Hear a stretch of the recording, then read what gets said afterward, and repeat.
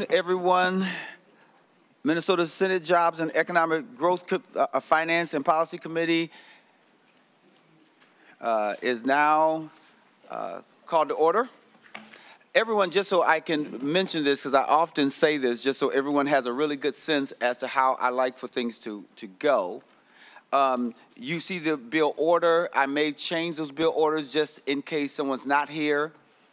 To the testifiers, you are only given 2 minutes per testimony. The only one who can go beyond that will be the Senate author, bill author. Everyone else is 2 minutes. So here's what I advise individuals to do. Don't repeat what your other friend has said, because then that chews into your 2 minutes. And I time it on top of that. So once your time is up, I will kindly, with a smile, say thank you for that testimony. And if you have any additional comments or issues that you want to present to the committee, you can certainly submit that information in writing, and I will certainly circulate it to everyone. The last thing that I'll say, the reason why I do that is because we have a number of bills and we have a number of testifiers, and I like to be fair and equitable to everyone. I don't want it to be like my bill should go longer than someone else's because I'm the chief author of that bill. No, everyone is important, everyone's testimony is important, and we like to thoroughly consider each and every bill that comes our way. So with that being said, thank you again, thank you members, and there is a quorum. Oh, really? That's what she just asked. All right. So I am going to call up, we're going to actually go to Senate File 1528. That's Senator Hur. Senator Hur, we're going to take you first. And I'm going to ask the worthy Vice Chair, Senator Mohamed, to come and take the chair, because they just told me now, instead of my bill being presented in 45 minutes, they want me to come up right now in another committee. So Senator Mohamed will take the chair. But Senator Hur, as you come up, you'll be able to give some opening statements, and we also like Enrique Robolido, who's the Director of Career Pathways, to join you, and Jafaru, who's an intern. Is the intern with us? Mr. Chairman, unfortunately, Mr. Jafaru could not attend today. Okay, no problem. Thank you so much. And then Ethan, is Ethan with us? He is not here at the time. Okay, no problem. So we will proceed forward. And Senator Mohamed, if you'll come over, and Senator Hur, if you will start your testimony, that would be great. Welcome to the committee. Thank you, Chair Champion, and then Chair Mohamed, presiding, and members of the Jobs and Economic Development Committee. I would like to thank the opportunity to present Senate File 1528 today. This Senate File 1528 renews the workforce appropriation of $300,000 a year that the YMCA of the North had received in the last biennium. The Y is the largest youth employer in our state through our camps, child care, aquatic, youth development programs, and more. Previous workforce appropriation had used the Wild Career Pathway Program to provide jobs and career readiness training and internship program serving age 14 to 24. The Y of the North is deeply committed to equity and inclusion. To that end, this appropriation has focused on partnering with youth from the underserved communities to connect them with a pathway to career in high-demand fields. Funds were also used for program, staffing, and youth internship wages, as well as other expenses to address barrier to employment, such as transportation. I respectfully request that the bill get considered for inclusion in the Job Omnibus Bill. I have my testifier here today to talk about the great thing that the Y of the North does for our wonderful state of Minnesota. So with me, as already introduced, is Mr. Enrique Robolido. Sorry, I'm a little tongue twisted here. You may want to state your name for the record. And Thank you, Senator Herb. Enrique, will you tell us how to say your last name, state your name for the record, and then begin your testimony? Yes, Madam Chair, thank you. My name is Enrique Rebolledo, and I'm the Director of the Career Pathways Program for Y of the North. Awesome, you can begin your testimony. Thank you. All right. Thank you, Madam Chair.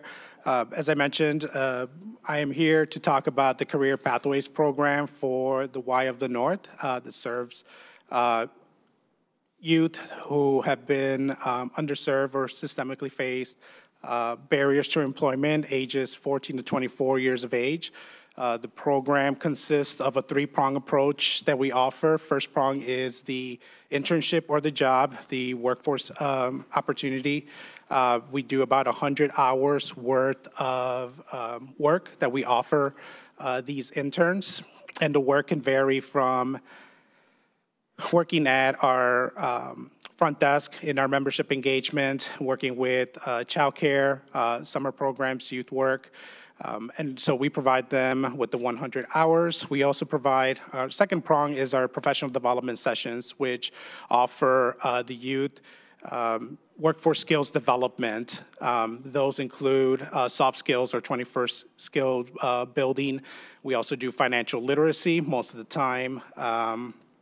When youth come to us, it's the first time they're dealing with money, so we want to make sure that they're financially literate to some degree. And then the last thing that we do for professional development is career exploration. So we do talk about the different careers that are out there. We use the ONED survey that's provided by the Department of Labor to kind of gauge their interest, and then off of that, we offer them the different paths that are out there for certain careers. And then the last prong for our program is coaching and mentorship. We do provide each of our interns a coach or mentor that they can go to. This coach or mentor is usually another youth worker within our association. And so they're there to answer any questions they may have that if they just are having a tough time at work, how to navigate that, even if they just want to talk about life. That's what they're there for. So that's what we offer with the Career Pathways program. Awesome, thank you, Enrique. Ethan has joined us. If you want to state your name for the record and begin your testimony, that would be great. Yeah, my name is Ethan Balikalaba, and I'm a student who's been in the Career Pathways internship system for about 3 years now. I remember I first joined when I was 14, and when I joined, I was looking for something that would help, like, bolster my skills, like, not only as a leader, but as someone who wants to learn how to be an adult, like how to properly grow up, and instead of like just graduating from high school and having no idea what to do, I found like the Career Pathways internship, and through it, I was able to learn like a few of these skills like leadership, how to work with others, learning more about like your personality and about yourself so you can like work better with others. And I really liked it because not only like with like the skills that they taught us, but they were able, like, due to their funding and due to their connections, they were able to place us within different jobs like aquatics, jobs like working with kids, or even like really high-level IT jobs, which I got to do with the YMCA. So I'm grateful for that. Thank you, Ethan. I believe that's it for the testifiers. Members, any questions or comments for Senator Herzbill? Seeing none, this bill will be laid over for possible inclusion. Thank you, members and Madam Chair.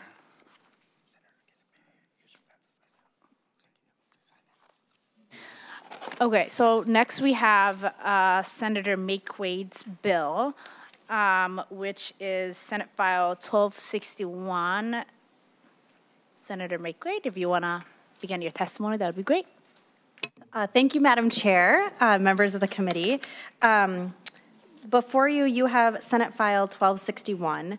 Senate File 1261 is a bill that would codify the recommendations made by the Advisory Task Force on Employment and Retention of Employees with Disabilities. Minnesota is the largest employer in our state, and we have a pretty terrible track record of hiring and retaining people with disabilities in our employment. So this bill would codify Governor Dayton's Executive Order 1414 and Governor Walz's Executive Order of 1915. It improves the implementation and execution, of the Connect 700 program. It provides direction to MMB regarding disability policies and employment. It codifies and clarifies the roles and responsibilities of ADA coordinators in our state agencies. It standardizes the training of hiring managers and ADA coordinators across all state agencies, and it establishes a data collection and reporting structure on the advancement of employees with disabilities. I really want to thank the task force for putting this report together and the recommendations together. This was a tremendous undertaking. The Council for Minnesotans with Disabilities has been just an incredible council, leading with policies that will support Minnesotans with disabilities and telling us how we can be a better employer, and I really look forward to having a conversation about this bill. And with that, Madam Chair, may I turn it over to my testifier? Yes, thank you, Senator Maye Quade. Trevor Turner, if you can state your name for the record and begin your testimony. Thank you, Madam Chair. My name is Trevor Turner, and I am the Public Policy Director for the Minnesota Council on Disability.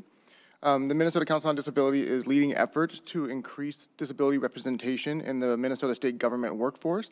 And as Senator Maye Quade said, Senate File 1261 adopts the recommendations made by the Advisory Task Force for the Employment and Retention of Employees with Disabilities. We believe that with more disability representation in our state enterprise workforce, especially those in leadership positions, will lead to better decisions being made around state disability policies. Senate File 1261 was first conceptualized in 2014 when it was reported that the percentage of state employees who self-identified as having a disability declined from approximately 10% in 1999 to less than 4% in 2013. Governor Dayton issued an executive order that provided direction and guidance to state agencies to hire more people with disabilities, and by 2019, the number of employees with disabilities grew to 7%. However, Minnesotans with disabilities represent 20 to 25% of the state, so they're still underrepresented. Governor Walz reissued the executive order in 2019, and the percentage of state employees grew to 10.3% by 2022. The success of the executive orders is one of the reasons that the Advisory Task Force on Employment and Retention of Employees with Disabilities recommended that they be codified into state statute. The task force was created in 2019 by a bipartisan legislation and deliberated for 2 years, releasing their report in February of 2021. Minnesotans often face difficult or even insurmountable barriers in finding and maintaining employment, and the state of Minnesota is no exception. Unfortunately, Minnesota does not have adequate disability representation in its workforce, and far too often, policies that significantly impact Minnesotans with disabilities are decided by a small group of non-disabled policymakers. Minnesotans with disabilities need not only our voices to be heard, but a seat at the state governing table. This is a nothing about us without us bill, which would require more consultation with people with disabilities and those who are disability employment experts. This bill supports all people with disabilities, regardless if they are born that way, become disabled later in life, or are disabled due to serving in the armed forces. Increasing disability employment and retention among the state government workforce creates a pipeline of future leaders and policymakers in our state enterprise system. When Minnesotans with disabilities make decisions in our agencies, the disability community in our state will be better represented and better served by our state government. And I'd like to thank Senator Maye Quade for carrying this bill, and thank you for your support this committee. Thank you. I'm standing here for questions. Thank you, Trevor. Members, questions for Senator Maye Quade or the testifier?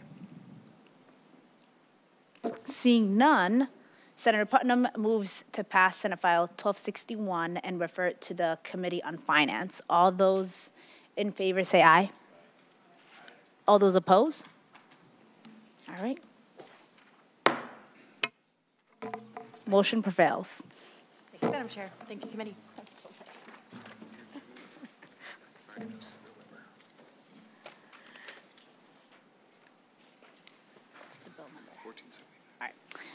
Okay, so next we have Senator Weber, who will be talking about Senate File 1479 today.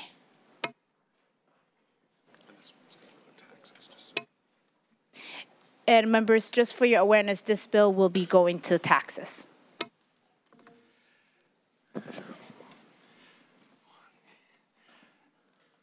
You can go ahead and begin your testimony, Senator Weber. Thank you, Madam Chair. I'm pleased to present to you today Senate File 1479.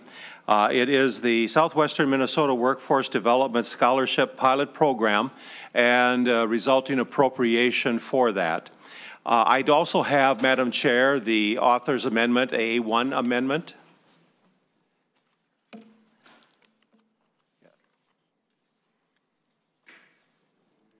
Mr. Chair, I'd offer Senator Weber's A1 amendment. The A1 amendment has been offered.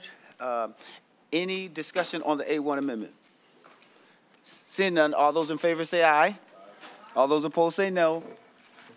The amendment is adopted. Senator Weber. Thank you, Mr. Chair. To the bill as amended. Basically, what this bill does is establishes definitions for the purpose of creating a pilot program in Southwest Minnesota around scholarships designed to grow the local workforce. Many of our communities struggle, and our employers struggle to find the trained people that they need, particularly in areas such as automobile mechanics, or electrician, the trades, electricians, plumbers, carpenters, and even in the medical fields. And so this program is designed to work through DEED with a workforce development relationship that already exists, which is an efficient way to model this particular pilot. Funds appropriated by the legislature would be awarded to the Southwest Initiative Foundation, who would in turn administer the program. And this bill also defines the 7 Minnesota West colleges that scholarships could be awarded to. Program eligibility includes high-demand occupations, associate degree, diploma, or certificate programs as defined by the local Workforce Development Board. The Foundation and Minnesota West shall establish the application process and other guidelines, something they are both willing to do. And the scholarship recipients, Mr. Chair, and members must be enrolled in one of the identified programs offered at a Minnesota West college, adhere to any local employer program requirements, commit to 3 years of full-time employment with a local employer, and in the event a recipient drops out, the scholarship converts to a loan by the foundation. It requires the foundation and Minnesota West to develop relationships with local employers to maximize the effect of public funds, and the amendment provides a tax credit benefit to participating employers. An annual report is required to be provided by the foundation back to the legislative committees of jurisdiction. And finally, Mr. Chairman, there's an appropriation of $700,000 to DEED for an award to the Southwest Initiative Foundation. At this point, Mr. Chairman, I have 2 mayors from Southwest Minnesota, the Mayor of Laverne, Pat Boston, the Mayor of Marshall, Bob Burns, and they are prepared to testify next.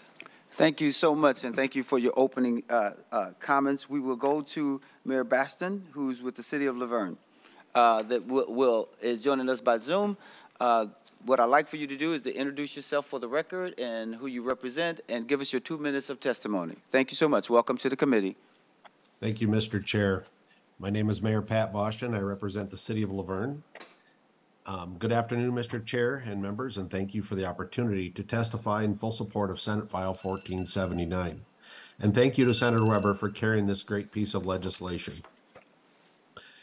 The history of the Southwest Minnesota Council of Mayors started in 2020. A group of us mayors started meeting, and we concentrated on our border communities for the initial membership of mayors: Jackson, Minnesota, Worthington, Laverne, Pipestone, Canby, Granite Falls, and Marshall because of the college.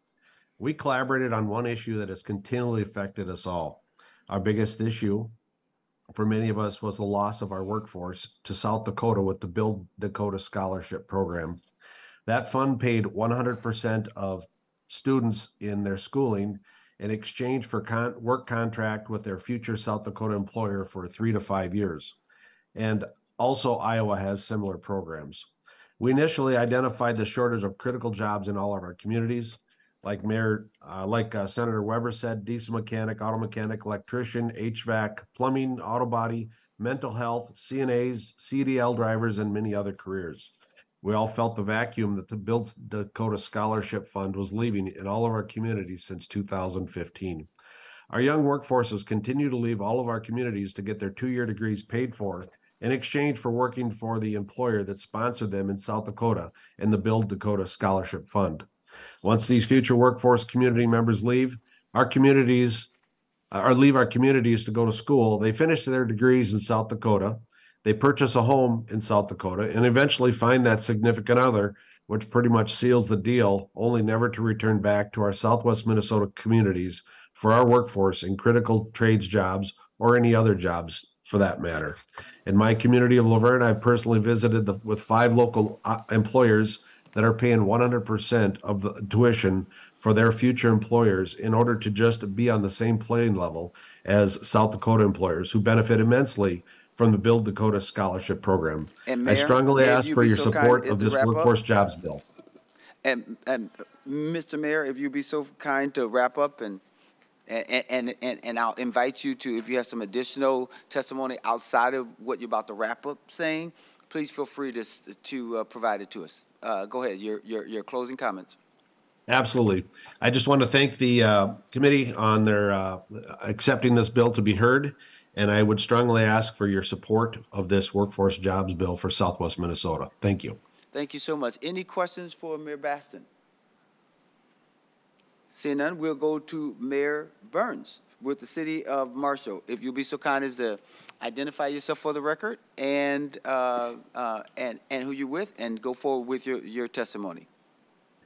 Thank you, Mr. Chair. My name is Bob Burns. I'm Mayor of the City of Marshall, a position I've held for the past 31 years. I'm also today representing in this testimony the Southwest Minnesota Council of Mayors, as Mayor Boston has described that group. So thank you for allowing me to present. I will be brief. I won't repeat what my friend Mayor Boston has talked about. But Southwest Minnesota is facing a critical shortage of workers to fill available jobs. And if we aren't able to fill those available jobs, we will not only lose the employees, but we'll also lose the employers to our neighboring state. Our region has a very low unemployment rate, and we are experiencing out-migration, and we are a region of the state that is in a decline in population. Our young people, due to the aggressive recruitment from our neighboring states that Mayor Boston described, are moving to the west and to the south. So the Workforce Development Program will focus on those critical jobs that are in our region that are identified by the Southwest Workforce Council and the Regional Workforce Council. And we'll also utilize the capacity that is available at Southwest Minnesota West Community and Technical Colleges to educate and train and retain that workforce to fill the jobs that we do need. So the Southwest Minnesota Council of Mayors urges support of this proposal to retain our workforce and our employers, reduce our out-migration of our young people, and help our region to thrive. So thank you for the opportunity to testify this afternoon.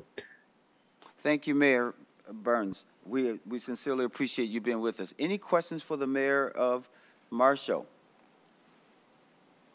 Seeing none, thank you to the two mayors. We really appreciate you. So stay on with us just in case a committee member develops a question later. Now we'll go to Scott Marquardt, who's the president of the Southwest Initiative Foundation. Welcome to the committee. State your name for the record and who you're with, and give us your 2 minutes of testimony. Thanks again. Thank you, Mr. Chair and members of the committee. My name is Scott Marquardt. I'm president of Southwest Initiative Foundation. We serve the 18 counties and 2 Native nations of Southwest Minnesota. Our region borders Iowa and South Dakota, and many of my communities have 3-digit populations. Southwest Initiative Foundation has been a trusted partner with the state of Minnesota since our inception in 1986, and we're grateful to be named in this bill as the intermediary and grateful for the relationship we have with DEED, the team with Interim Commissioner McKinnon and the whole crew over at DEED. We're grateful for the trust and partnership you've placed in us over the decades we have in growing our region's economy, in creating communities where all businesses and communities can prosper. Most recently, our collaboration with DEED helped deploy millions of dollars to thousands of small businesses as our entrepreneurs work tirelessly to navigate the unknowns and the impacts of the pandemic. Small business emergency loans, small business relief grants, loan guarantees, Main Street COVID relief grants, and today the Main Street Economic Revitalization Program reiterates that we have the staff, the systems, the deployment partners, the local connections, and most importantly, the knowledge on the street of our local communities to deploy this capital if trusted in us to advance an equitable approach to workforce retention and development, inclusive community engagement, in ensuring that this money reaches populations that are historically marginalized and underserved. We also have years of experience in managing hundreds of scholarships throughout our region, and this will align beautifully with our career pathways efforts. So again, we're grateful for the consideration of being named. We believe we have the systems to put this money to work on the street right away and deliver a great ROI. Thank you, Mr. Chair. Thank you so much. Any questions for Mr. Marquardt? Seeing none, thank you so much for your testimony. Now we're going to Eric Simonson, who's with the Southwest Minnesota Mayor's Council. Mr. Simonson, I almost called you Senator, so Eric Simonson. Thank you, Mr. Chair. I think in the interest of time, I can't say anything that hasn't been said already, but I'd be standing for questions if there were any, Mr. Chair. Thank you. Thank you for that. Any questions for any of the testifiers or anything about the proposal that is before you? Seeing none, we will, it is my understanding that this bill, Senator Weber, needs to go to taxes. Is that right? That is correct, sir. All right. So, anyone want to move this bill? All right. Senator Nelson moves that Senate File 1479 be passed as amended and referred to the Committee on Taxes. Any discussion on the motion? Seeing none, all those in favor say aye. Aye. All those opposed say no. The motion prevails. Thank you so very much. Thank you, Mr. Chairman, members. Have a great day. We are now going to Senate File 1583. Senator Mohamed. And while Senator Mohamed is coming to the testifiers table, she has a testifier, Dr. Joe Hobart, I should know that, President and CEO of American Indian OIC.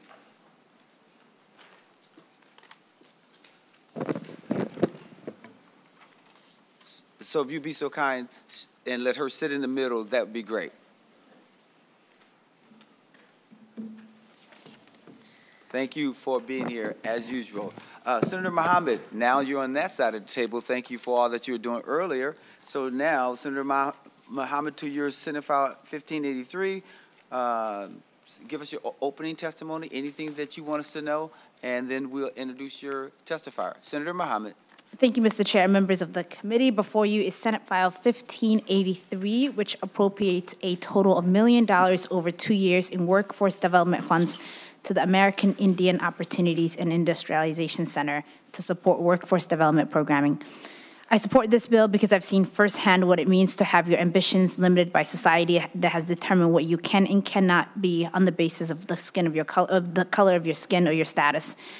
And I'm here because I've seen that education can open doors for communities that have been systematically denied the opportunities that many of us have come to take for granted.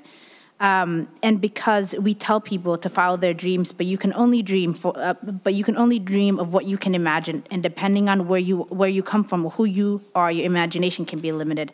That's why I'm proud to support this bill, and I will ask your support for it. And with me is the CEO, Dr. Jim. Thank you, Senator Mohamed. To the testifier, Dr. Hobart. Mr. Chair, members of the Senate JEGFP committee, my name is Dr. Joe Hobart. I serve as the president and CEO of the American Indian OIC. Haumatakiwape, hihani la shinwashte, omachiape, shunkmanatuse tokia. That is me greeting you in my family's language of Unkpapa Lakota. My family are citizens of the Standing Rock Nation. I've been serving as the president and CEO of the American Indian OIC for 9 years now, and I've been at the organization for 17.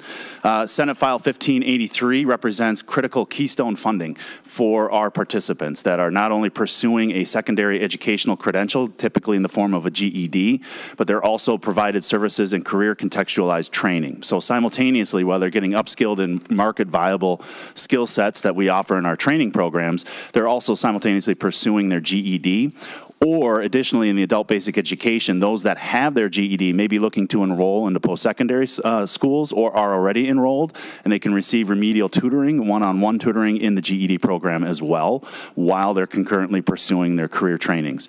The career trainings that we offer at American Indian OIC run the gamut from IT services, our computer support specialists, to healthcare, medical office assistants, electronic healthcare, billing, coding, and whatnot. We even have some direct healthcare, such as phlebotomy.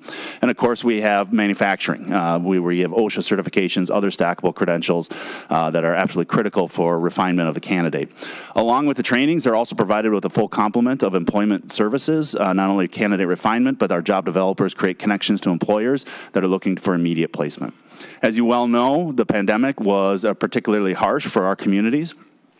We are the lagging indicator, so while we're seeing some really good economic indicators for the overall state of Minnesota, our unemployment rate within the Native American community remains about 3 times that of the state of Minnesota, as well as almost triple the size of those not considered in the labor force.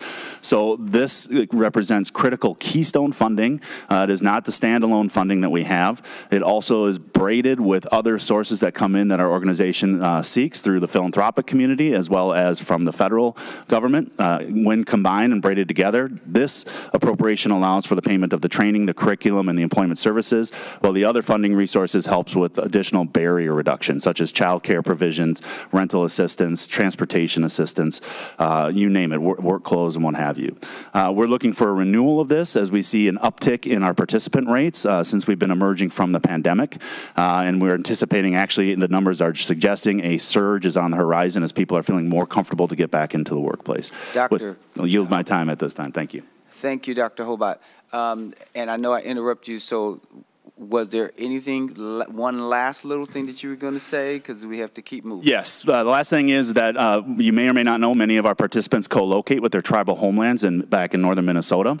So oftentimes they receive these critical trainings and then get employment back in outstate Minnesota, or vice versa. They come to the cities to seek employment and get this critical training to add to the workforce. So this investment really is an investment both in the metro area as well as the outstate areas. Thank you, Doctor.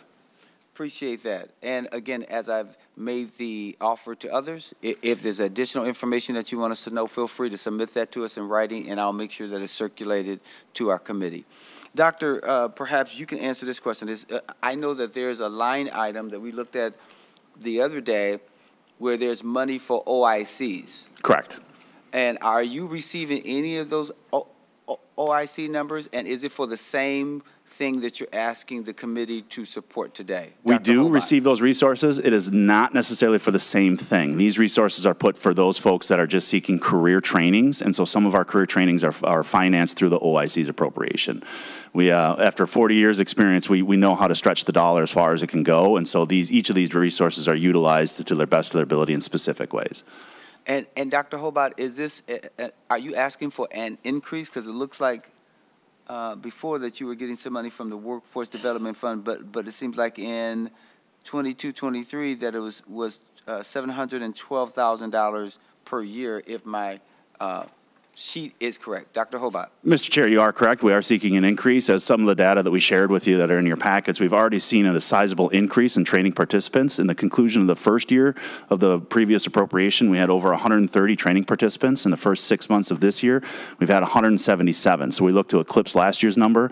And then we have a way of looking at inquiries through our websites that people who begin the pre-enrollment process, we've already seen an increase there that surpasses both the previous, each month. It surpassed each of the previous months and has over tripled what we've seen in the year prior. So this is what I alluded to as this beginning of this surge of people coming in looking for trainings and employment opportunities.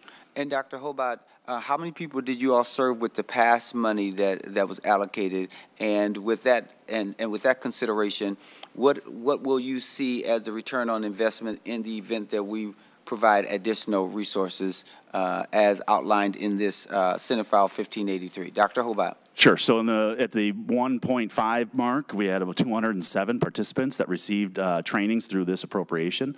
We anticipate about doubling of this number. That's why we're seeking the additional increases. So we look to see at least 400 people come through our training circuits and also get employment placement with this area. Did I hit the question correctly there, Absolutely. Mr. Chair? Dr. Hobart, of that 207 that you have identified, how many of those are placed and at what wage number? Dr. Hobart.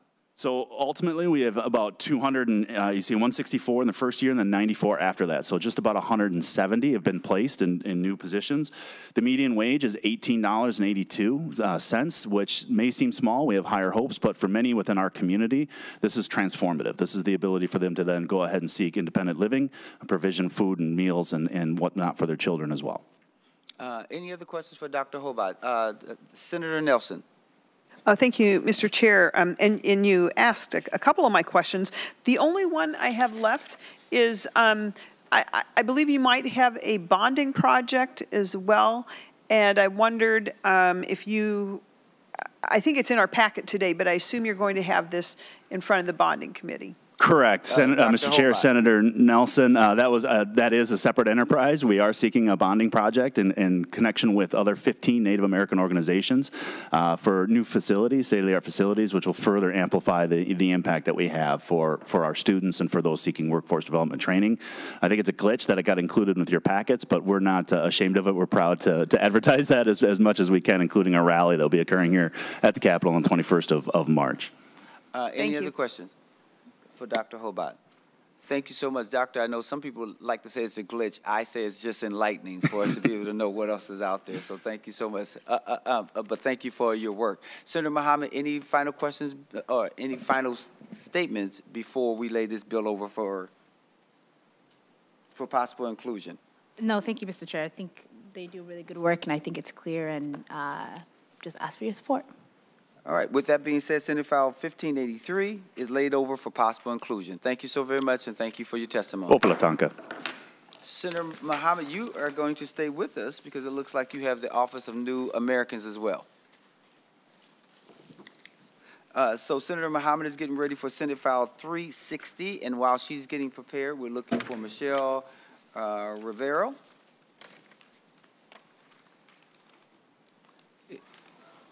If you would join the capable one at the table, and Mr. Mohamed, who's the Assistant Commissioner of Deed, if you would join her at the table as well. And I know that we have one additional person that's online. Senator Mohamed, is my understanding, once you give your opening statements and once the presentation is done and questions are answered, there would be a motion for this particular bill to be referred to, passed from here, and re-referred to state and local governments and veterans. Now, before that, would you like for us to look at the A1, or would you like to give your opening statements first? Senator Mohamed. Thank you, Mr. Chair. I would like to offer the A1 amendment. The A1 amendment has been offered by Senator Mohamed. Any questions on the A1 amendment? Seeing none, all those in favor say aye. All those opposed say no. The A1 amendment has been adopted. Senator Mohamed, to your to Senate File number 360 as amended. Thank you, Mr. Chair. Members, before you, Senate File 360, which establishes the Office of New Americans within Deed. The Office of New Americans would be a dedicated office to serve new immigrants and refugees, addressing the unique challenges facing those population, creating access in economic and workforce development services, and providing interstate agency coordination. There are already a number of existing councils and nonprofits that do good work when it comes to serving immigrants and refugees. The ONA does not repeat any of the functions of these councils or nonprofits. Instead, it complements them, creating a space for them to work collaboratively. At a time when businesses are experiencing workforce shortages, we should do everything we can to help new Americans participate in our communities and gain access to the opportunities they need to get into the workforce. Access to good jobs with competitive benefits that can support a family are sparse for some immigrants. Many families come here in search of a better life only to find that they have to work 3 part-time jobs just to make ends meet. Some immigrants who were doctors, lawyers, engineers in their countries of origin arrive in the U.S. only to find that their training and certification means nothing here. Members, that's not right. Now, please do not conflate my critique of our immigration system with a lack of gratitude. I'm grateful for the roof over my head. I'm also grateful for the people and the resources my family had that made it possible to skateboard and establish a life here. The reason why I'm here today is because I believe that every immigrant family in Minnesota should be able to have those same resources and opportunities as my family had. That's what the ONA will do. Members, Minnesota is at its best when we welcome new Americans from around the world and help them to thrive. We have a rich history of welcoming immigrants and refugees, but we can and should do better, and this is our chance to do better. And I have a few testifiers with me, Chair. Thank you, Senator Mohamed. Thank you for the opening statements. And we'll go to Michelle Rivero, who's the Director of Office of Immigrant and Refugee Affairs with the City of Minneapolis. Welcome to the committee. State your name for the record, who you with, and give us your 2 minutes of testimony. Welcome. Thank you so much, Chair Champion and members of the committee. My name is Michelle Rivero. I'm the Director of the Office of Immigrant and Refugee Affairs for the City of Minneapolis, or OIRA, an office that is dedicated to immigrant and refugee inclusion for the city's non-U.S. born and new-to-country population, which is estimated at about 63,000 residents. Ms. Rivera, yes. Can you get closer to the mic, because we know you have great things to say, but we're not able to hear it. Thank you. Is this better? Yes. That's much better. Please continue. Thank you. Thank you. I can attest to the critical importance of offices at the municipal and state level dedicated to advancing policies and initiatives that empower non-U.S. born residents to achieve lives of dignity, opportunity, and economic prosperity in our city and state. It is estimated that over 450,000 current residents of Minnesota were born outside the United States, comprising close to 9% of the population of the state. When the position of Assistant Commissioner for Immigrant and Refugee Affairs within the Minnesota Department of Employment and Economic Development was created in 2020, this was an important step in strengthening our state's immigrant and refugee inclusion infrastructure.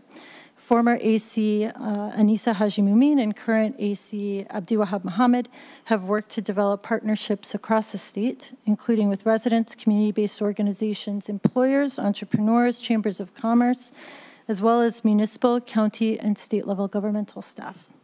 These connections have supported work in areas such as language access, equitable communication of funding opportunities, including in the area of entrepreneurial activity, and initiatives focused on addressing current workforce shortages, including in the healthcare industry.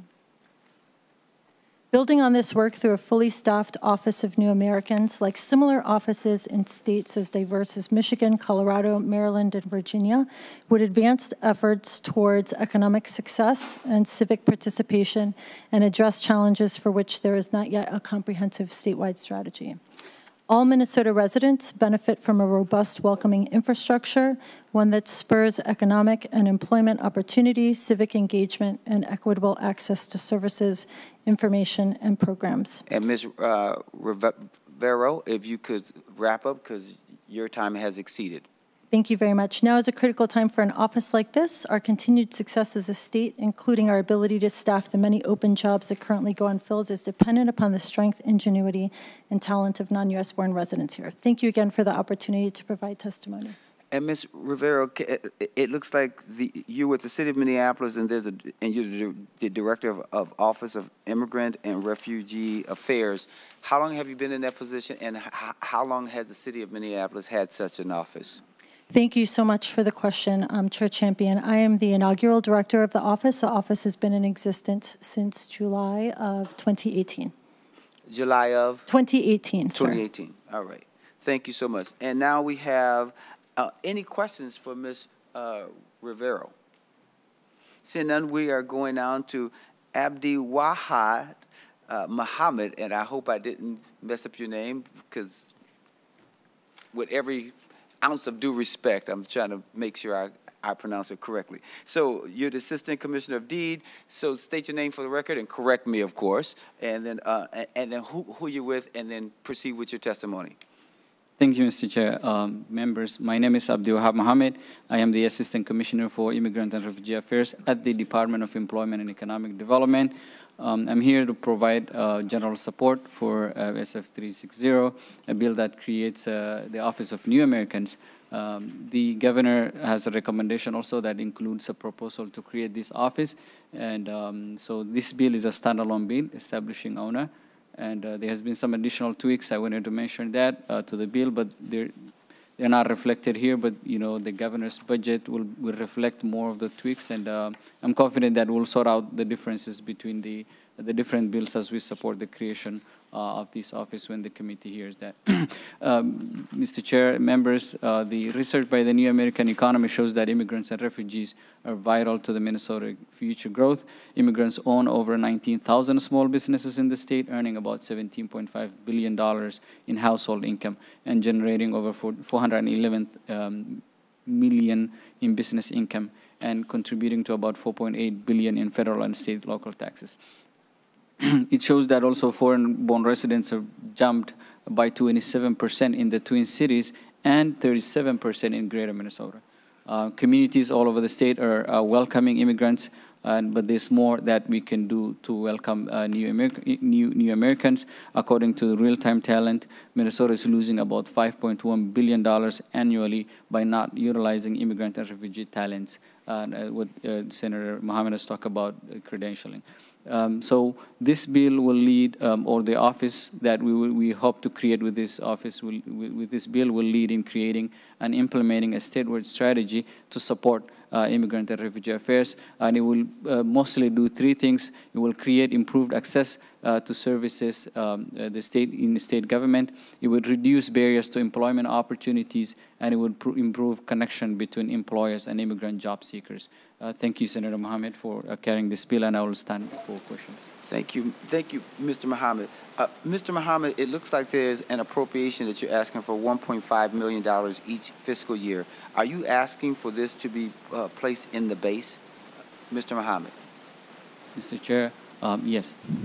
And with that request, how many FTEs are you looking to add on in order to justify this request? Thank you, Mr. Chair. Mr. Mohamed. Thank you, Mr. Chair. Currently, we only have one full-time staff, which is me, and we're hoping to have a minimum of 3. So we're hoping to have a program manager, an executive aide, and any other relevant as advised by the experts. And Mr. Mohamed, it looks like a part of your mission is to work within the agencies or the state agencies. How much work is going to also be with making connections with outside folks who are not a part of the state government? Mr. Mohamed. Thank you, Mr. Chair. So far, we have done quite some work with the communities. We have connected over 1,000 immigrants and refugee callers seeking information about business and employment. We conducted cultural orientations, and we have connected over 300 employees to employ. So this is to say that we will do a lot of community organization work. We will work with the ethnic councils. We will work with organizations that are outside the state agencies as well.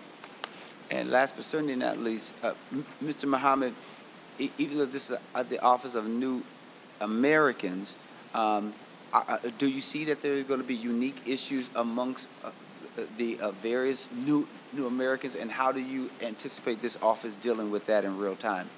Mr. Mohamed. Thank you, Mr. Chair. As we continue to do research into serving best the communities that are joining our state, we hope to have some dollars allocated for research to figure out what other innovative ways we can serve and the issues that arise. And Mr. Mohamed, there are a number of ethnic groups, ethnic councils that are supposed to do a lot of this work, and what you're asking for is more than what they get on any yearly basis. So help me reconcile those two thoughts. Mr. Mohamed. Thank you, Mr. Chair. The office currently has done some work connecting not just with the state. We have a network of states all over the country. So we have done a lot. Our scoop has become much bigger, and working with other states, as well as working with all the councils and all the 17 state agencies together. So we are hoping to do a lot of work and have permanent employees that will carry this mission. We also want to focus on language access. We want to focus on credentialing. Those are the services that will need more of the dollars that we're asking for.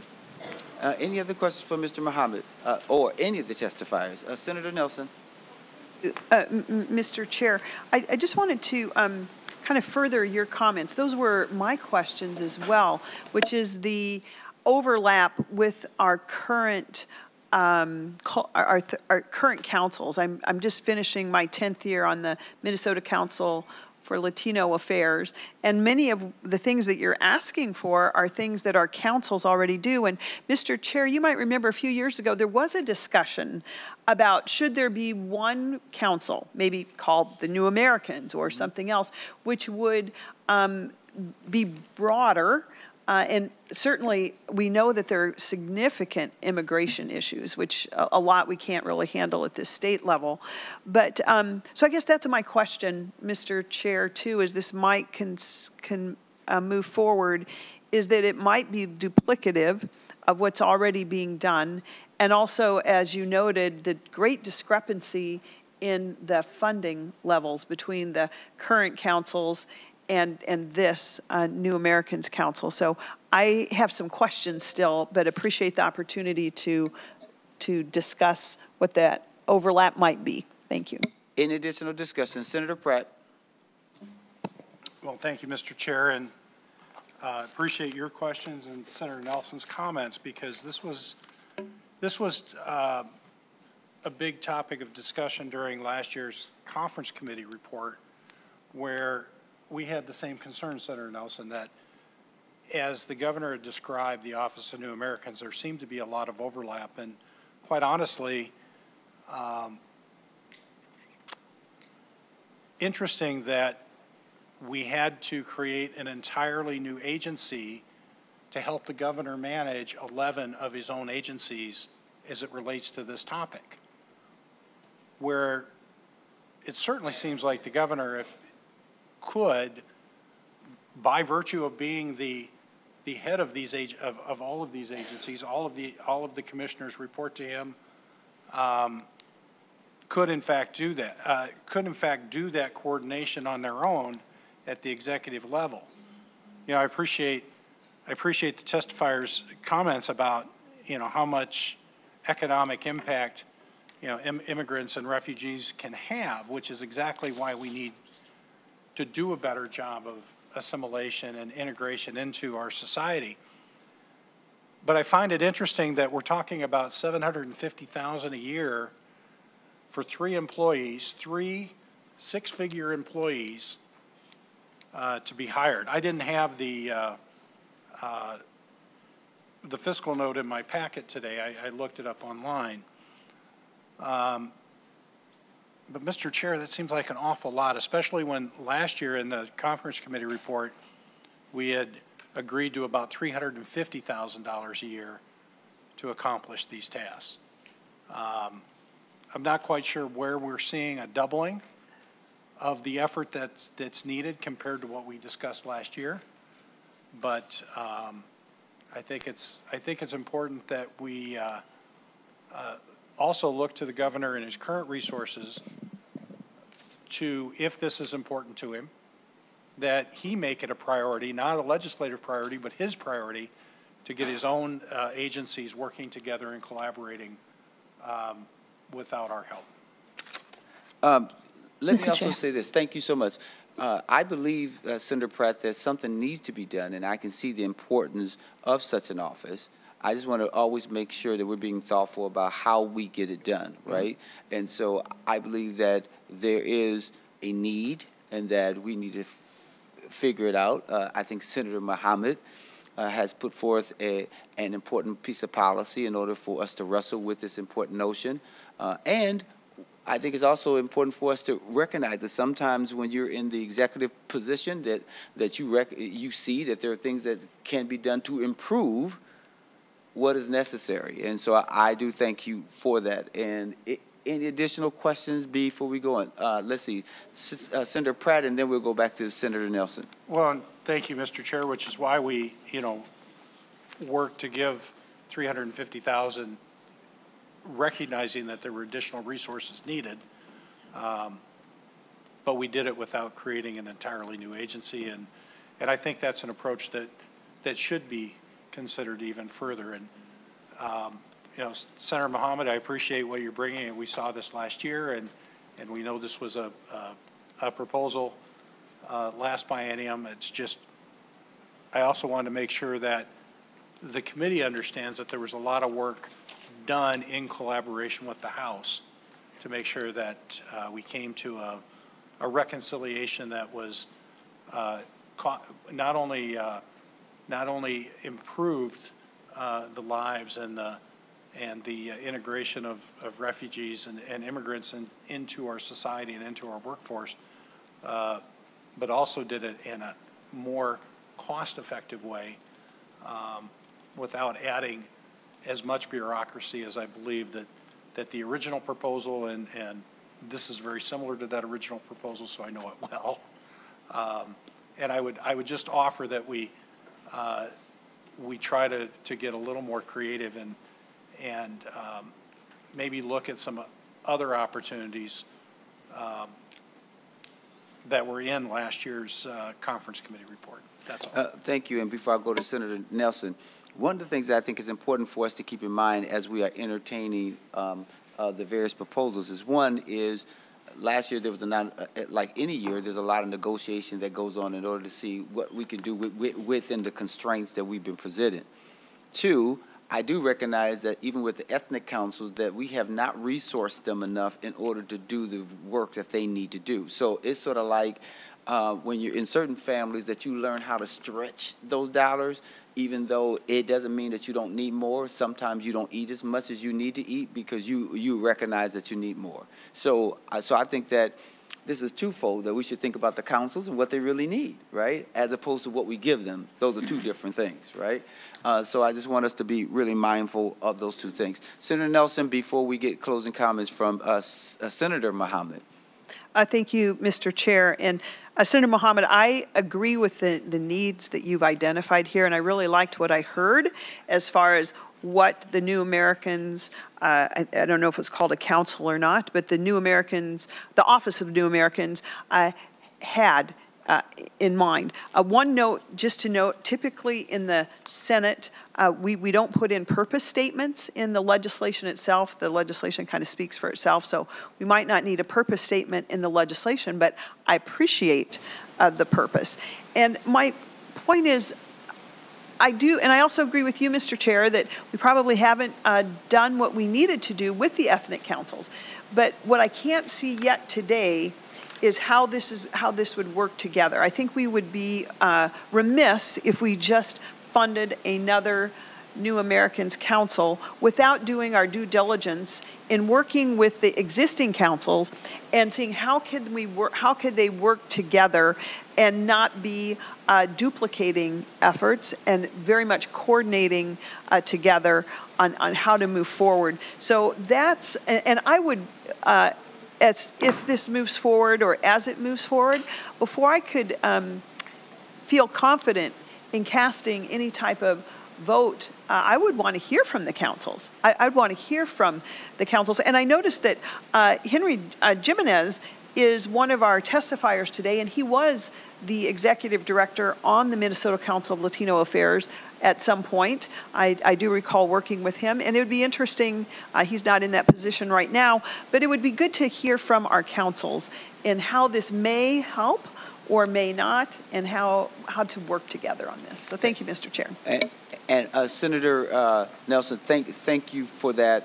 And as we look at this policy, we will have the Ethics Council's weigh in, because I do think that there are ways for this office to work in conjunction and in a much more impactful way with the office that's being proposed. Can I go to your other testifier that I forgot to go to, Senator Mohamed? We do have one more that's on Zoom, Enrique Blanco, who is the Operations Director with Latino Economic Development Center. Are you with us? And if you please give us your 2 minutes of testimony before we go to Senator Mohamed. Buenas tardes, Mr. Chair, members of the Jobs Economic Development Committee. My name is Enrique Blanco, and I'm the Director of Operations at LEDC. Thank you for the opportunity to address the committee. I'm here to testify in support of Senate File 360. LEDC was founded 20 years ago to level the financial playing field for Latino entrepreneurs of Minnesota.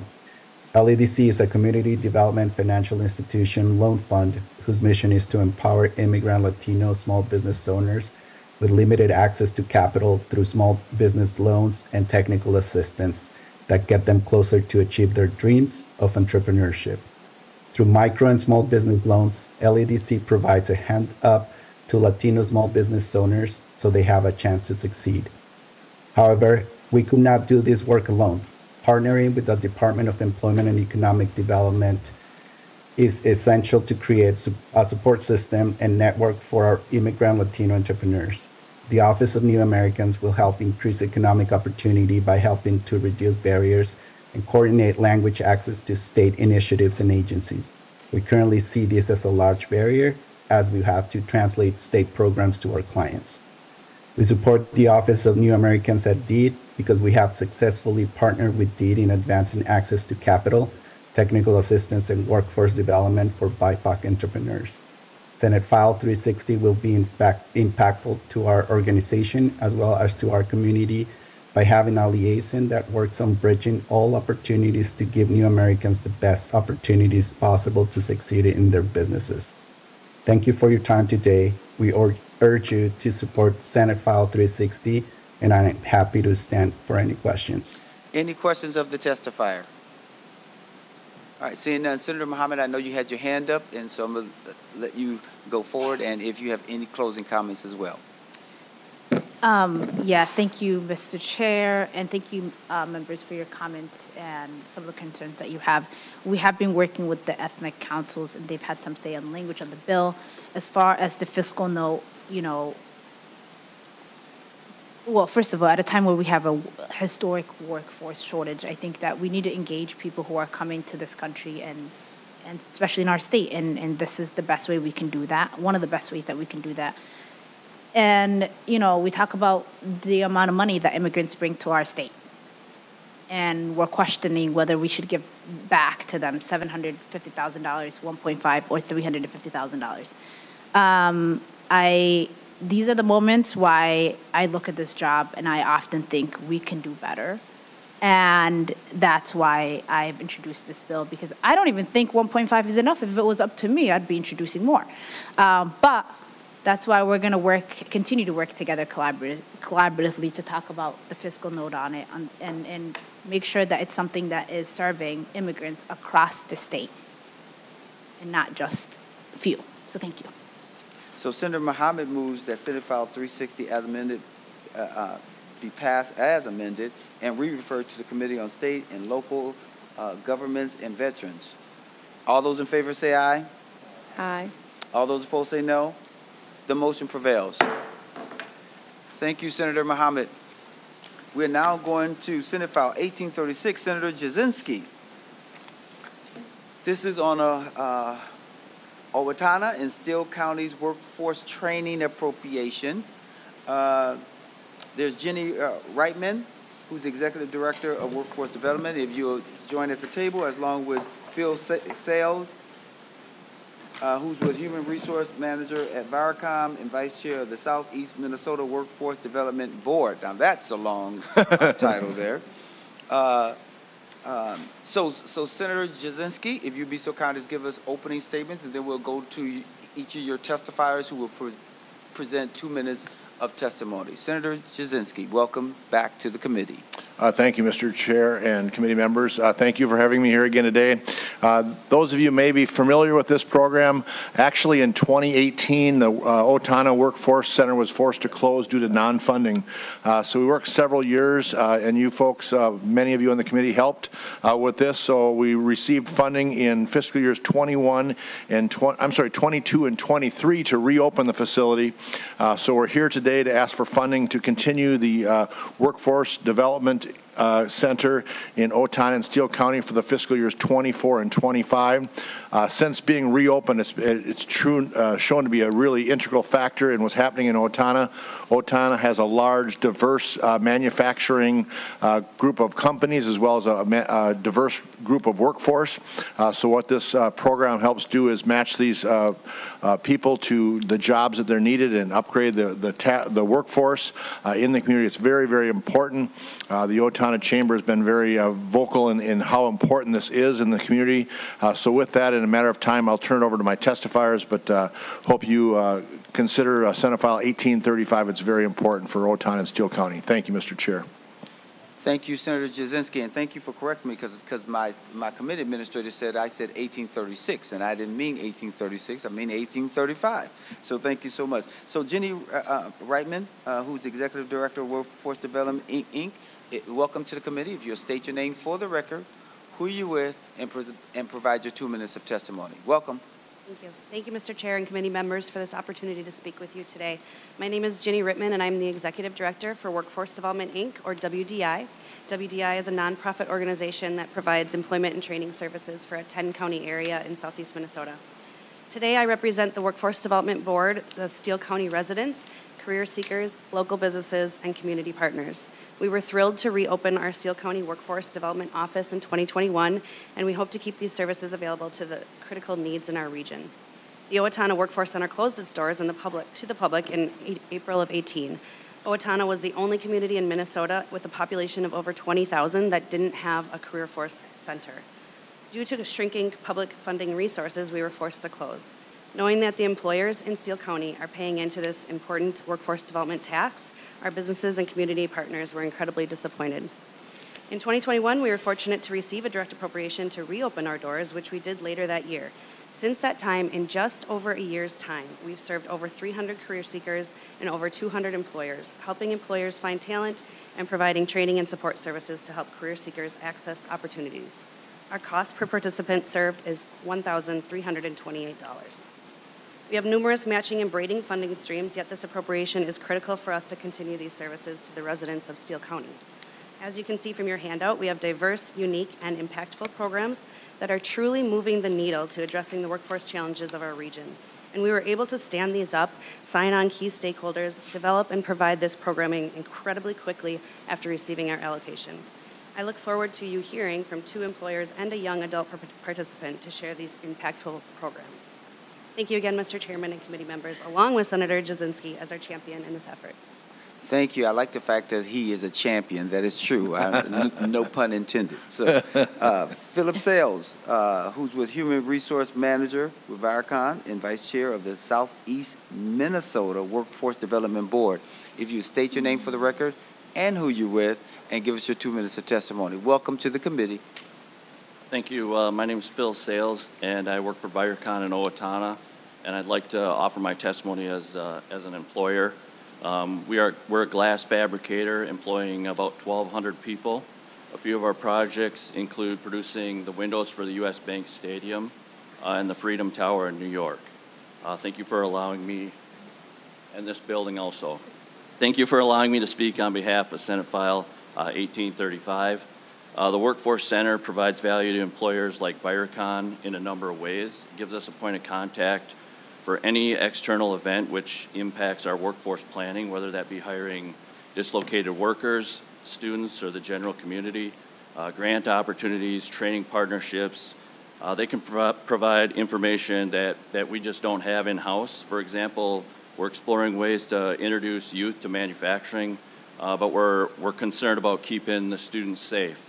The folks at the Workforce Center were able to explain best practices for employing students, and they were able to connect us with another manufacturer who has a long history of safely employing students. For some positions, we recruit individuals from around the state and the country. More times than not, they come with a significant other that wants a job. If we don't have a position for the spouse, I refer them to the Workforce Center because I know they'll be taken care of there. Steele County has a great community of manufacturers, but we're all unique. We have different shifts, overtime requirements, physical demands, culture, and pay. The career planners at the Workforce Center, they know this and they share this information with the job seekers, which leads to better outcome for everyone. Thank you for your continued support of the Owatonna Workforce Center. Thank you. Any questions for any one of these testifiers before we go to 2 others? Senator Nelson. Thank you, Mr. Chair. Well, it's great to see Jenny Rittman here doing great things with workforce development.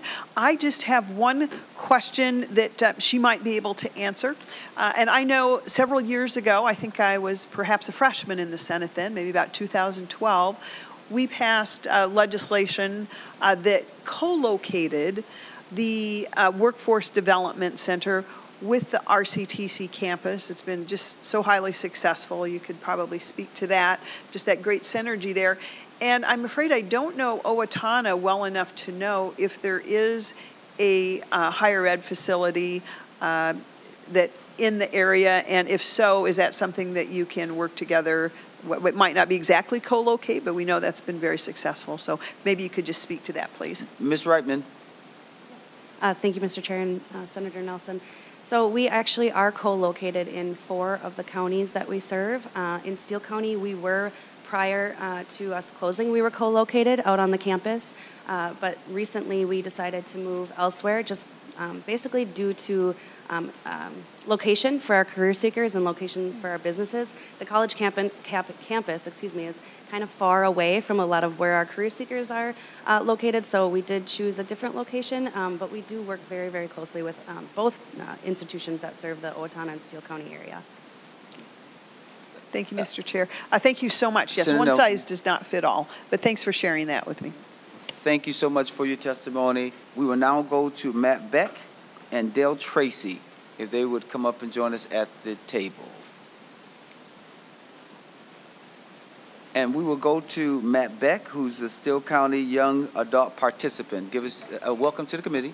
State your name for the record and who you're with, and provide your 2 minutes of testimony. Again, welcome to the committee. Mr. Chair, thank you for this time. I'm Matthew Beck. I graduated from the Owatonna High School. And talk a little more in that mic there. Mr. Chair, thank you for this time. I'm Matthew Beck. I graduated from the Owatonna High School last year and am currently working full-time as a welder at Advanced Coil Technology in Owatonna. I'm going to briefly tell you how workforce development in Steele County has made an impact in my life. I knew I was interested in a hands-on job after high school. I liked working on cars and I liked welding. I liked the welding class I took, but I was lost on what to do to make those interests into a job. In the fall of my senior year, a career planner through the Steele Co-Works program with workforce development. Her name was Megan. She came into one of my classes and she said she can help connect students to employers and learn about careers. She connected me with a diesel mechanic where I did a paid work experience and I learned it wasn't the career path for me. I knew I was still interested in welding, so I decided to explore that further, and Megan set me up with a tour at Advanced Coil, and I later job shadowed a few of the welders. I quickly realized I wanted to work there. I was hired on through a work experience program at Workforce Development that was approved by Youth Skills Training and was paid to work at Advanced Coil and gain experience. Advanced Coil requires employees to have a welding certificate, so I toured the welding program at South Central College with Megan. She also helped me through the process of applying to the college. I was accepted into the program and my tuition was paid in full through the Advanced Manufacturing Grant. I continued to work at Advanced Coil part-time throughout college and was hired on to a full-time role after I completed my welding certificate. If it wasn't for workforce development, I wouldn't have been able to explore my career interests before committing to a career. I also wouldn't have been able to go to college without taking out loans and start a career that I can see myself staying at long-term. I am 18 years old, have no college debt, enjoy my job, and I am making more money than most of my friends. I am grateful for the support I received from the Steele County Workforce Development Office and want more students to have the same opportunities that I had. I can honestly say I don't know where I would be if it wasn't for Megan and Workforce Development in Steele County. Thank you for this time and allowing me to share my story. Thank you for being here. We sincerely appreciate it. You did a great job. If you'll wait, we might have some questions for you. But I'm going to go to Dale Tracy, who's the Director of Operations and Application Engineer with Advanced Coil Technology. Welcome to the committee. Identify yourself for the record, who you're with, and then proceed with your 2 minutes of testimony. Welcome. Thank you, Mr. Chair and committee members, for the opportunity to speak with you today. My name is Dale Tracy, and I'm the Operations Manager for Advanced Coil Technology in Owatonna. We're a small manufacturing company in southern Minnesota, and like every other company, it has been a struggle to find qualified employees.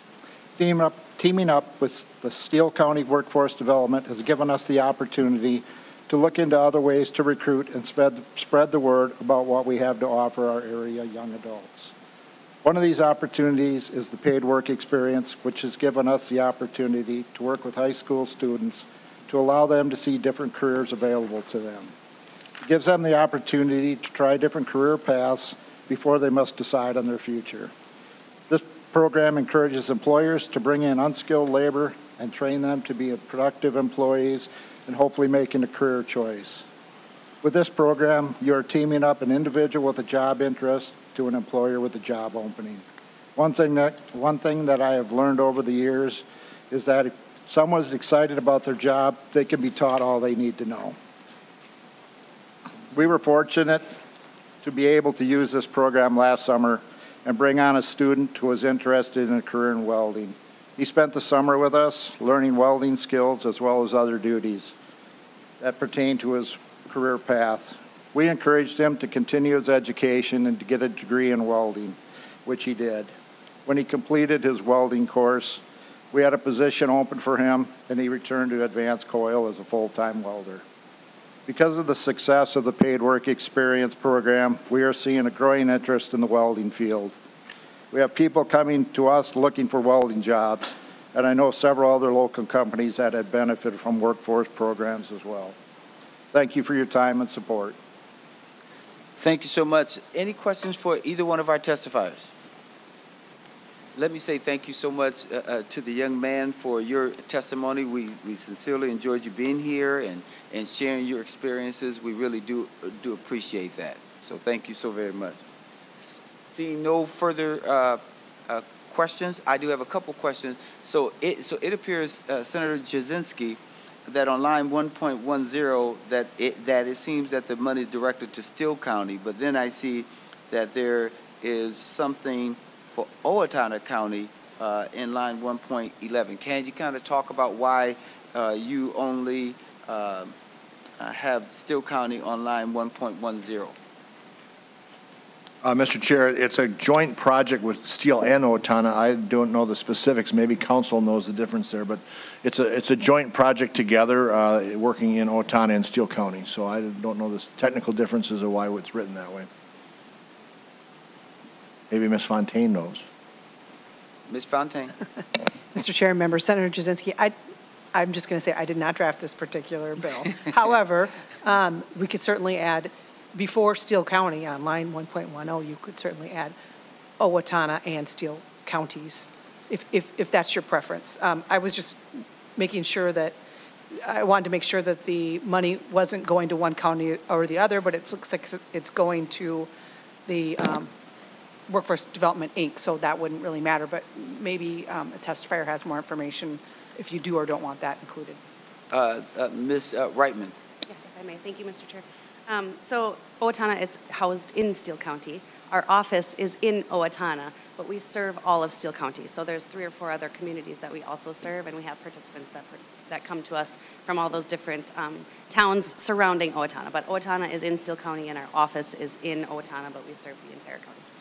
And in the event that this is included in the omnibus bill, we can certainly make sure that any language would line up and make sense. We just wanted to make sure that you were clear, and you helped us be clear as to what that means. Senator Jasinski, looks like you were going to say something.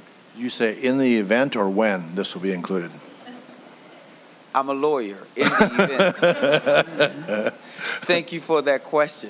Let me just say that. Any other questions for the testifier? Before we lay it over for possible inclusion, Senator Jasinski, you have any closing comments? Nothing more than thank you, Mr. Chair and committee members. This really is an important thing for Steele County and Owatonna. It's proven to be a very, very valuable asset, so I'd ask your support in hoping that it is included in your bill. So thank you very much, and I want to thank my testifiers today who did such a great job, so thank you. They really did do a great job. So with that being said, Senate File 1835 will be laid over for possible inclusion. Thank you so very much. Before the committee now is Senate File 646. Senator Pratt.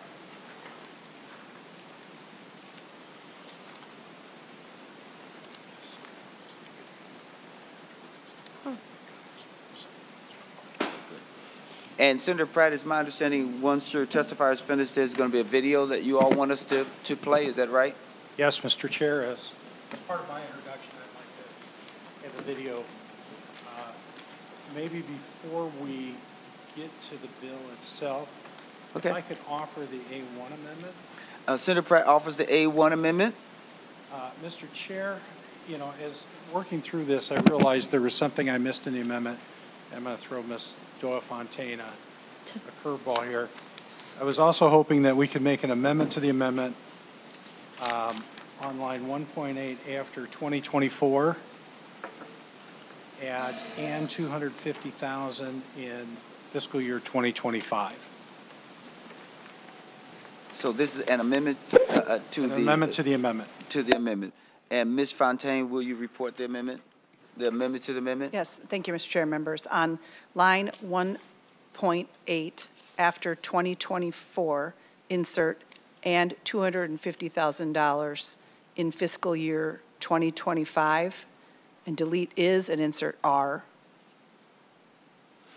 All right. Any questions to that amendment? Well, it's two things. I think we have to deal with both separately, obviously. So the amendment to the amendment, all those in favor say aye. Aye. All those opposed say no. The amendment to the amendment is adopted. And now the A1 amendment, the underlining amendment. Any questions? Any discussions? All those in favor of the A1 amendment say aye. All those opposed say no. The A1 amendment is adopted. Now to your 646 as amended, Senator Pratt. And did you want us to play the video first? Mr. Chair, let me go ahead and start to introduce it, and then we'll go to the video. Senator Pratt. And I appreciate the committee. I was working off of a last year version, but members, PTSD rates among our first responders is a topic that we see often in the news, and quite honestly, the rates are on the rise as we get better at recognizing the symptoms and effects, especially after decades of dismissing the disorder. Our police officers, firefighters, and paramedics see horrific scenes on the job, including severe injury and death. Yet we're just beginning to understand the effect of repeated exposure to some of these incidences. These experiences can have a detrimental impact to a first responder's personal life and the inability to perform their jobs, causing even further depression. Equine-assisted therapy is one emerging therapy that is showing positive results. Equine-assisted therapy is a form of experimental treatment that has been developed in conjunction with licensed equine assisted therapy instructors. It's interesting, as prey animals, horses tend to be sensitive to subtle changes in their environment. And quite honestly, as I think as many of us have seen firsthand, to the presence of humans. Horses have been observed as mirroring and reflecting the emotions and energy of individuals who are in their presence. They respond both to the behavior and the mood of the individuals to whom they are exposed, allowing them to almost act as a biofeedback tool for those whom they're interacting. Psychologists believe that equine-assisted therapy participants have the opportunity to gain insight into their own emotions and reactions through interactions with a horse. And Mr. Chair, this is where I'd like to go ahead and play the video. Thank you, Senator Pratt. If staff would be so kind as to tee up the video and play the video.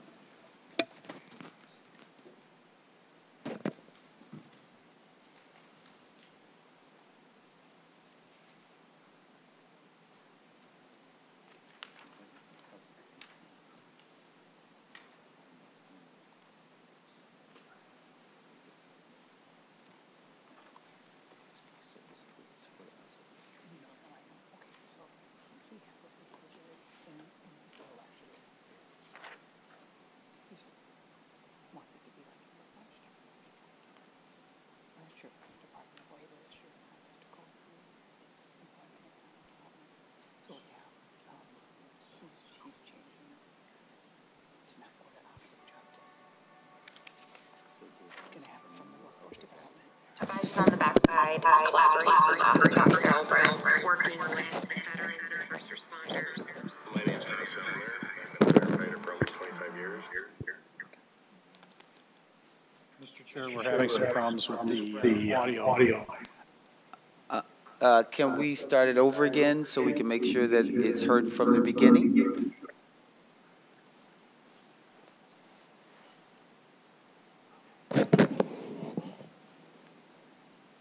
Help is on the way, Senator Pratt. Well, Mr. Chair, while we're getting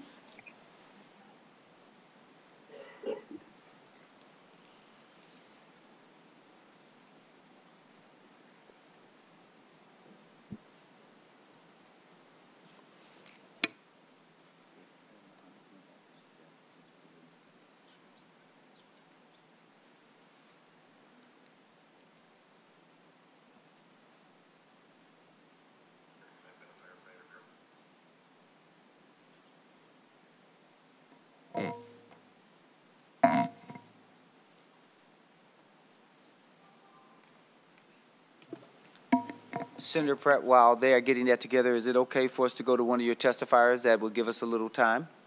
Sure. Mr. Chair, before we do, I just wanted to, since I haven't formally introduced the bill, so Senate File 646 as amended requests $250,000 each fiscal year to pilot equine assisted therapy as treatment based on science and research to help first responders get their personal lives in order and to re-enter the workforce. This one-year appropriation was in the final 22 Jobs Bill Conference Committee report. Thank you, Senator Pratt. Are we ready for the video now? If so, let's go forward with it.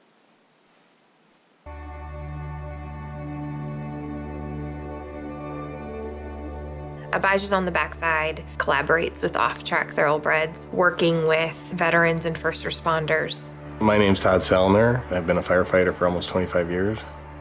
One of the most beautiful things with Todd is that he doesn't want to be vulnerable, but he's willing to put himself in a vulnerable place. Coming here every week. Anytime you're dealing with trauma, often we don't have words to express that. Our bodies express that. These horses are so intuitive, and they pick up on things going on inside of us.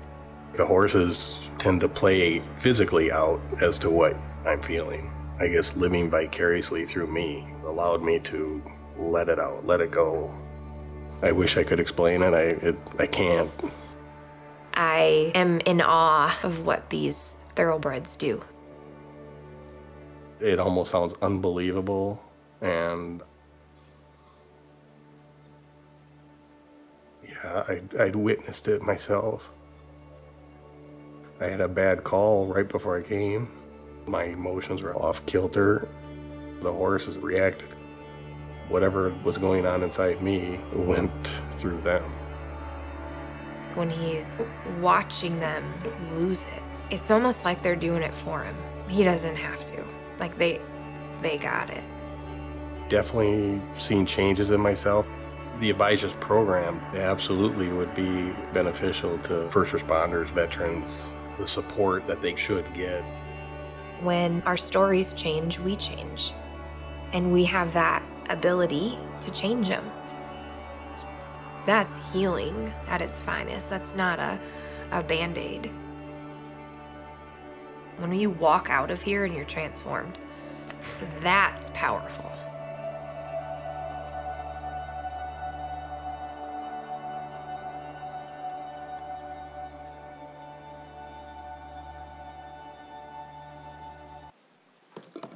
Thank you so much. So, Senator Pratt, would you like for me to go to your testifiers now? Please, Mr. Chair. Thank you. Sally Mixon, founder.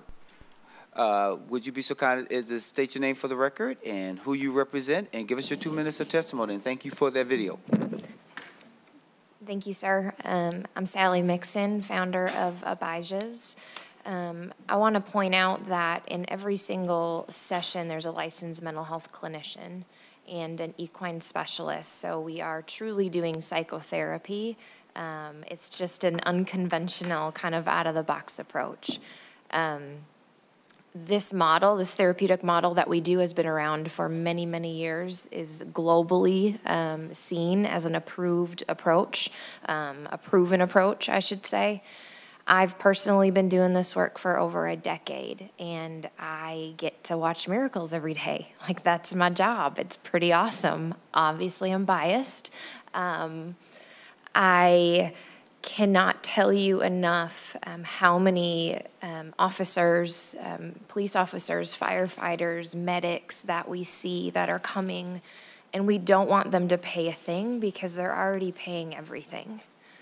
So many are taking their own lives, and I believe that this model could be a source of helping the retention of their jobs. Like, we need to start keeping them. And in order to do so, we want them to be healthy and productive as they serve the public. And in order to serve the public well, they gotta be well. They gotta be healthy. And as Senator Pratt pointed out, they see so much trauma that it's our job to really keep them healthy so they can help as many people out there as they serve our communities. With that, I will turn it over to our next testifier, if that's okay. That is just fine. Angela Borchett? Yes, sir. State your name for the record, who you with, and correct me if I enunciated your name incorrectly. And welcome to the committee. Thank you, Mr. Chairman. I'm Angela Borchert. I was a police officer for the city of Northfield for 11 years and with the Airport Police Department for approximately 4 years. Prior to being a police officer, I was a detention deputy for Hennepin County Sheriff's Office. I'm a graduate of Winona State University with a major in both law enforcement and corrections. I'm a third-generation police officer where serving my community and helping others was a true calling. This continues to ring true. At the end of March of 2022, I knew something wasn't right. I was having trouble concentrating. I was paranoid, no short-term memory, and I was vomiting many nights when I lay down to go to sleep. I couldn't quiet my mind. The stigma of other officers finding out I was struggling was enormous. I needed help. Through different contacts and connections, I heard about Abijah's on the backside and decided to reach out. Sally called me immediately, and within 36 hours, I was meeting with her. She explained how the program worked, and when I arrived, I was introduced to the thoroughbreds, Wave and Boxer. And because they are so intuitive, they immediately began to act out what I was feeling inside. Boxer started running, rearing, and biting Wave. Wave just took it. She moved out of his way as he overtook the ring. Wave's moves were solely dependent on Boxer's actions. With the help of Sally exploring my story that was being played out by the horses, it clicked. Boxer and Wave were physically showing me the unidentifiable, the confusion, and the flooding emotions and thoughts I was consistently having that kept me from being present in the moment. There's nothing scarier than being a police officer and not being able to be in the moment. As seen, Boxer represented law enforcement in my life. He was constantly there without let up on Wave, who represented my life outside of law enforcement. Law enforcement had overtaken my thoughts, my actions, my emotions. The continuous, never-ending, what I know now as trauma, was controlling me. I've continued weekly with Abijah's. The team at Abijah's and their knowledge of working with police officers was so helpful in identifying my trauma. Because of Abijah's, I'm alive and discovering joy once again. Unfortunately, my experiences in law enforcement are common. The unhealthy and stigmatized way we police officers are expected to handle those experiences are common. However, having resources, having Abijah on the backside are uncommon. When they come along, we need to cultivate and support them. The amount of help Abijah's on the backside can provide, given the opportunity, is unquantifiable. $250,000 is a start. But because there are so many of us who need help, I believe that $500,000 or more would save more lives and keep more cops in their career, from ending their career early. Abijah on the backside sees a need, knows how to help, but needs the funding to get there. Please contribute to their continued success. Thank you for your time. Well, thank you so much. And let me first of all say thank you for your service as well. So we sincerely appreciate your service. Any questions for the testifiers? Senator Drahan. Thank you, Chair, and thank you, Senator Pratt, for bringing this bill forward. Can you just kind of give us, and maybe I missed it, but can you give us a feeling for how many people you're able to work with in a week or a month or a year? Yeah. So this... Go ahead. To the testifier. I'm usually in a barn, sir. This is not my I know, I got it. Ms. Mixon. So this bill would allow us to do 1,000 sessions, and it's 50 first responders doing 20 sessions. And typically that's what we see, anywhere between 8 to 20 sessions, they will be good to go. Senator Johan, follow up. Thank you. And where are you located? Ms. Mixon. We are located at Canterbury Park. So we have partnered with Canterbury Racetrack. Thank you. Any additional questions for either one of the testifiers? Seeing none, closing comments by Senator Pratt before we lay this bill over. Oh, did I forget someone? Oh, Senator Gustafson.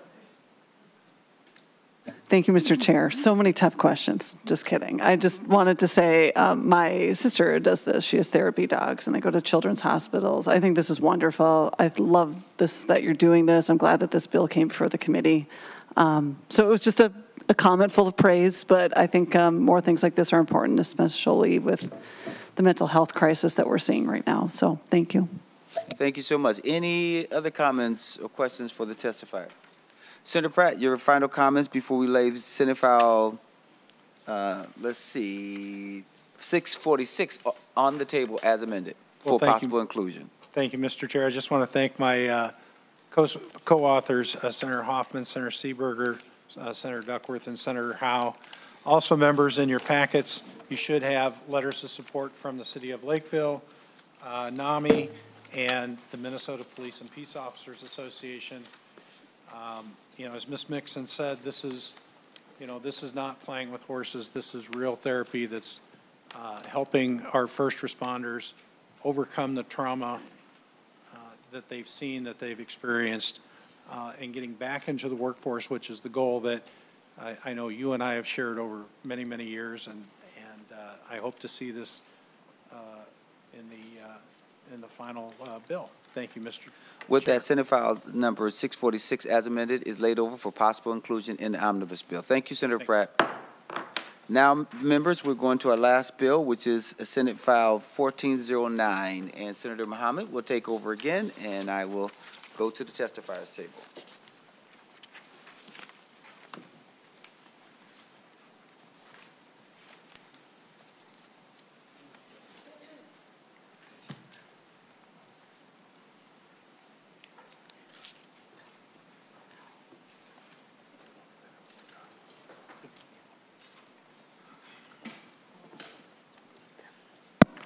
Madam Chair, members, thank you so much for hearing Senate File 1409. I'd like to start by saying we all understand the role of fathers in the lives of children, or even parents as a whole. Too many children are growing up without the financial and emotional support of a positive, involved father.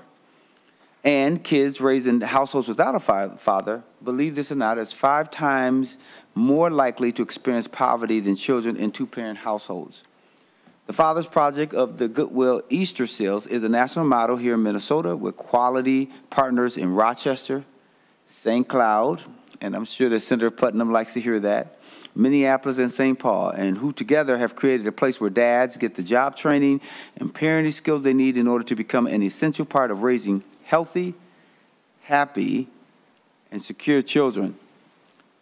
We've also seen increases in wages, child support payments, and parenting skills are just some of the program's economic impact on families and communities. Conservative estimates from the Wilder research showed a 3-to-1 return on investment. More importantly, the project brings families together, putting children first. Senate File 1409 builds on this established and successful model of supporting dads and their kids across the state of Minnesota. So here today to discuss the Fathers Project are Guy Bowling from Goodyear Easter Seals, who I know very well, and they do a wonderful job with the program, but also a wonderful community event where fathers come out with their children. And we also have Ben Warner, who's with the Family Service Rochester. With that being said, Madam Chair, if we could start with Guy Bowling to give his 2 minutes of testimony, that would be great. Mr. Guy Bowling, you can state your name for the record and proceed with your testimony. Thank you. Thank you, Madam Chair and committee members. My name is Guy Bowling, and I'm the Senior Workforce Development Manager for the Father Project. It's a program of Goodwill Easter Seals of Minnesota. Thank you again, Senator Champion, and members of this committee for the opportunity to speak about this impactful program that equips fathers with the skills needed to help their children, their families, and our communities thrive. Good Weeks of Southwestern Minnesota provides customized programs to eliminate barriers to work and independence. Our Father Project have served dads for almost 25 years, focusing on a combination of economic stability and work supports, parenting support, and legal justice support. Our proven model has been shared with partners in other parts of the state, including Family Service Rochester and Olmsted County, Goodwill in St. Cloud, and partners in other locations. The program is strong and positioned to meet the needs of even more dads in the coming years. Many non-custodial fathers want to be involved in the lives of their kids, and their children need to develop tools and connect with a support system to be successful. Our program largely serves men of color who are low income, non-custodial. Many are unemployed or underemployed with multiple barriers. Our goal is to help dads get jobs, train for better jobs, move into careers as they become positive, productive workers and parents. Recent years has been challenging for all of us, including the Father Project. In addition to the effects of COVID-19, we were also greatly impacted by the civil unrest of George Floyd due to in 2020 due to the events surrounding and following George Floyd. Our physical location was actually destroyed and during the unrest, and it also staff were furloughed, and the effects of the pandemic and overall lack of funding had an impact on our program. It truly was a challenging period for the program, our staff, and dads, and the family we serve. And ultimately, our program has emerged, though, even stronger and even better positioned to support the dads who are thriving to support their kids. We have fully returned to in-person services. The Father Project has established a new location at Sabathani Community Center in South Minneapolis and establishes now services in St. Paul as well. The needs continue to be great. The last year, we've enrolled more than 275 dads in the program. Many of these men experiencing issues related to reentering society and incarceration. 75 dads were placed in employment last year as part of our strong outcomes in 2022. 75% of those dads completed our intensive 12-week parenting group. Many have increased contact with their children. I'm happy. Oh, actually, the last thing I'll say is the state appropriation will allow us to serve hundreds more fathers and help them stabilize employment. I'm happy to answer any questions that you may have, but first let me introduce one of our community partners in this important work, Mr. Ben Warner. Good afternoon, Chair. Thank you, Mr. Boland. Ben, if you want to say your name for the record and then proceed with your testimony. Yeah, my name is Ben Warner. Good afternoon, Chair and members of the committee. My name is Ben Warner, and I have a great honor and privilege of being the career specialist for the Father Project with Family Service Rochester, and also alumnus of this amazing program. Our organization has served dads in the greater Rochester area for over 10 years. In 2022, our program in Rochester serves 65 dads. The majority of these men have struggled with maintaining employment and face barriers such as chemical health, legal troubles, child support arrears, broken relationships, lack of solid work history, and the list goes on. Even prior to entering our program, we work with the dads right away to start to examine these barriers to see how we could help navigate them back to being a great dad and a productive member of society. Our community has rallied around the Father Project. We have been very fortunate to have many great partners who want to be part of the solution and see our dads succeed. There are numerous employers we work with on a daily basis that are willing to give our guys a chance, knowing that they have some barriers that they may not normally otherwise allow. We work closely with child support in order to help our dads get back on track and out of arrears. If the Father Project didn't exist, I may not be here today. I may not have custody of my boys. I may not be a homeowner. I might not even be a taxpayer. There's a good chance that I may still be stumbling down a dark path. Chances are I'd be a burden on society instead of a positive leader that I am today. This program isn't just a program. For many of us, it's the turning point. Involvement in the Father Project can be transformational for many of who come into our program broken and hopeless. The vast majority leave with a job, career, furthering their education, a driver's license, a GED, paying child support, paying off debt, paying off fines, being law-abiding, and mending damaged relationship with loved ones. Their children are the ones who ultimately benefit. All these positive choices that these dads are making wouldn't be possible if the Father Project weren't here and they didn't learn skills like these. With continued and increased funding, we hope that not only continue to serve dads, but to serve even more dads so that their children and our community will thrive. thank you for your time, and I'm glad to answer any questions. Thank you, Mr. Warner, for that wonderful testimony. Members, any questions for Senator Champion or his testifiers? Senator Nelson. Thank you, Madam Chair. Well, just not a question, but a comment. I just want to say how great it is to hear what has happened and happening with the Father Project. I remember Mr. Guy, years ago, I didn't realize it was 10 years ago, but I suppose it was, that we sat at the Rochester International Event Center at a dinner table together and spoke about the Father Project and how could we get this in Rochester. And so I just really salute you, Mr. Warner, of course, Senator Champion, for carrying this. I'm just so pleased, and you know, we need strong fathers. And we need things like the Father Project. You make a difference, and so I just really look forward to seeing this bill as it moves forward. Thank you. Thank you, Senator Nelson. Senator Pratt.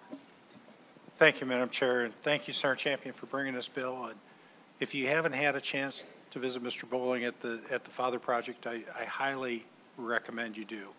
I had the opportunity to visit him on site one time, talk to a couple of their alumni, and you know, while we're in the Jobs Committee and we're talking about helping these men get jobs, I thought, and Mr. Bowling, maybe you want to expand on this a little bit, I thought one of the most touching and impactful discussions was how these men were reconnecting with their children. And I remember, I can't remember the guy's name, but he was in tears talking about how he reconnected with his daughter and developed a relationship that was missing in his life that motivated him. And I don't know, I'm sure you've got hundreds of stories like that, but to me, that's what was really touching, understanding that it's not just about the job, it's about the person itself. And you have to have your personal life intact if you're going to be successful in your professional life. And I don't know if you have any thoughts on that. Yeah, I'd have to. Mr. Bowling. I'm sorry. Sorry, I was anxious. Go ahead. Mr. Bowling, go ahead.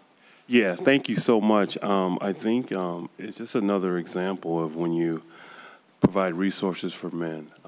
Majority of the men, if not all of the men I've come in contact through 25 years of doing this work, they want to be the best men, and not only that, but the best fathers they can be. And if you give them access to resources, to be there, to be in the lives of their children, and the motivation that they get as a result of it, I mean, one of the biggest things and the biggest untapped resources we have are fathers in our community. But if you get them in a position to be stabilized and there for their families, they're also the largest solution that you can have as well. So I've had the pleasure to be able to do this work for a long time for both professional and personal reasons. So I thank you, Senator Pratt, for allowing me to be able to share this testimony. Senator Champion for closing comments. Closing comments. Thank you so much. You know, I think the testifiers have been spot on, and just the comments around the table has been spot on. You know, just hearing about the Father's Project and knowing about it makes me think about my father. My dad passed roughly 7 years ago. So the same week that Prince died, my dad died. But most people will say that, you know, being sad, and yes, I wish he was here, but the impact that he's had on my life growing up has been immeasurable.